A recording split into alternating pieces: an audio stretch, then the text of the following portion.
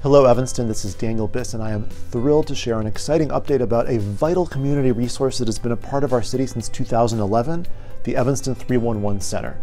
This is a hub that allows us to get information out to people who communicate with us via text, online, through the mobile app, or via phone. And now, thanks to a recent platform update, it's going to be more effective than ever. Thanks, Mayor Biss. Hey everyone, I'm Sue Ponarelli, 311 and Police Service Desk Manager. The city has recently transitioned to a new platform host for Evanston 311, a citizen support center and mobile app. It's now powered by QAlert, a request management enterprise with Catalyst. This new platform is more user-friendly and will make reporting issues, tracking their progress, and finding the information you need easier than ever. Some of its enhanced features include an updated mobile app available on both the App Store and Google Play. If you've already have the app, a simple update will give you access to the new platform.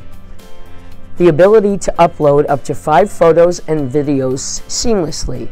A more robust reporting system allowing city staff to track information better. And here's the big one, anonymous reporting. Hi, I'm Yvette Hobson, 311 Service Desk Supervisor.